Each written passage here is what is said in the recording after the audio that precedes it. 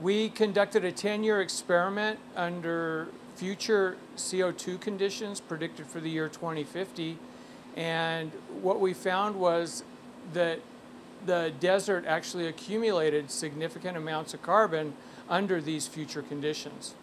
And it represents a significant component of global emissions of CO2.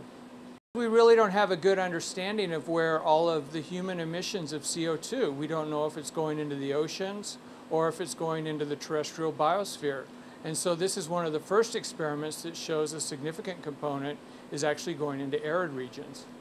The major impact of this work is going to be to inform other scientists and give us a better, more in-depth knowledge of the carbon cycle. And hopefully this information then will be useful to government agencies in the future.